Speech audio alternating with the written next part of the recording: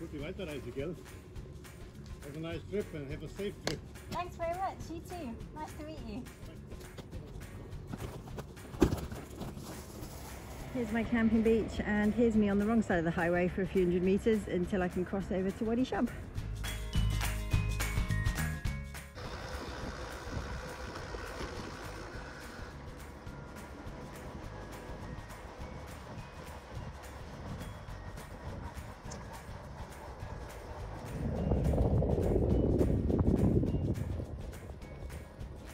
Wow, imagine how beautiful this must have been before this big highway flyover.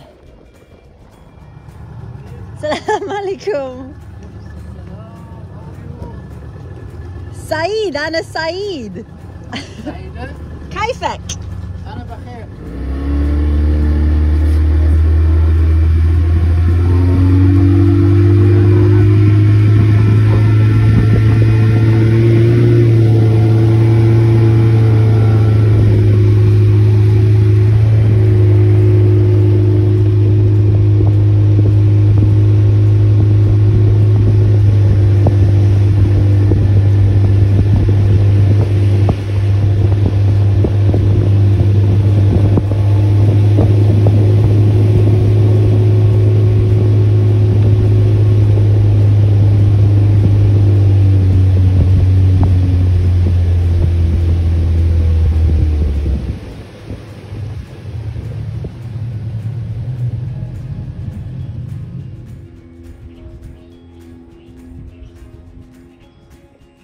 Gibbo behind on the other side of the river, and I'm about to have to leave behind one wallet and one passport as I swim up the wadi. How exciting!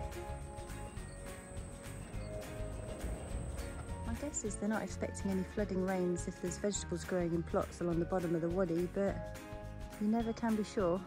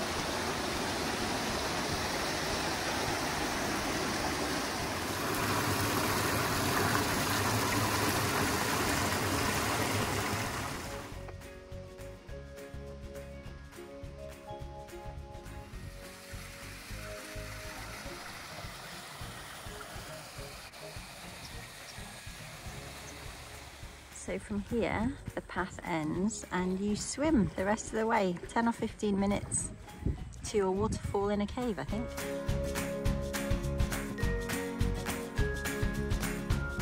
That was tremendous. I've never wanted a GoPro more in my life. You have to swim and then wade and then swim and then wade and then swim, and then you come to a cave entrance which is barely wider than your head, 2 or 3 meters. And I was very brave and I went through. And then that was actually just a warm-up, because then once you get into the cave with the waterfall, there's another little passageway that's also 2 or 3 meters, barely wider than your head. But at the end, this time it's really, really low, and at the end it's so low that you have to just bob your head underneath, which I don't like doing. But I did it. I feel super brave, and this is one of the loveliest places on earth.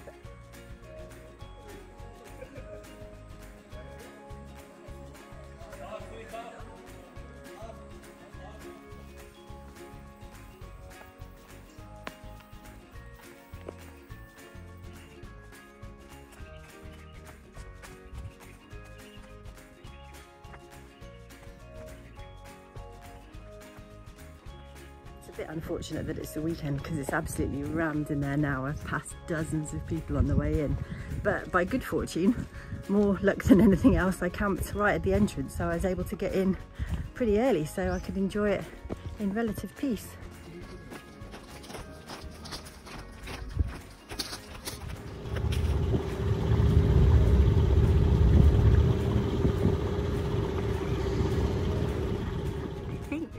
cemetery.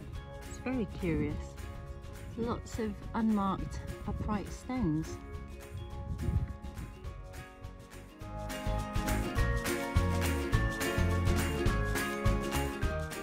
Just 2 kilometers away, so on the opposite side of these rocks from Wadi Shab, is Wadi Tiwi, but this one has a road up it for a couple of kilometers.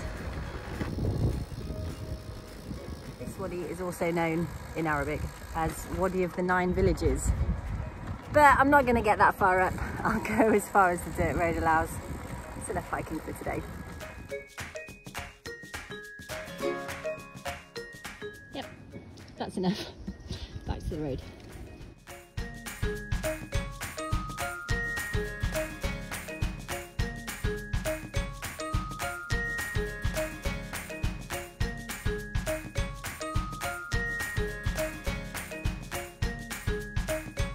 Said the coast felt like WA yesterday, but this doesn't feel like anywhere I've ever been on earth. Wow!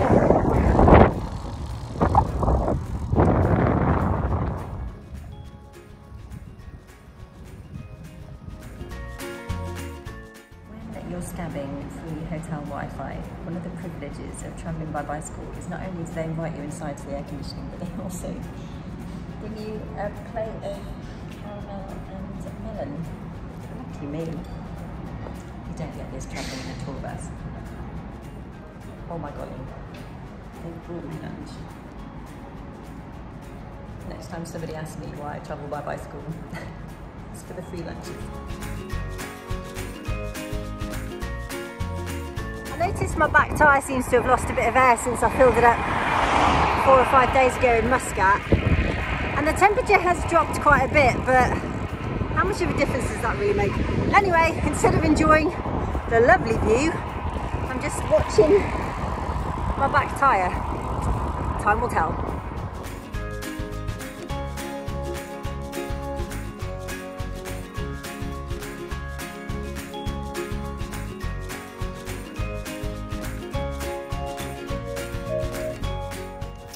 Oh, crikey.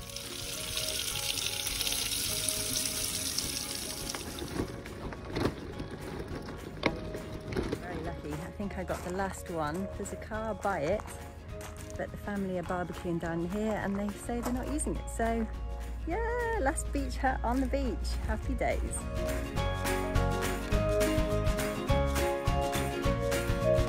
As for the tyre, 20 kilometres later, it seems all right. I guess I'll know for sure in the morning.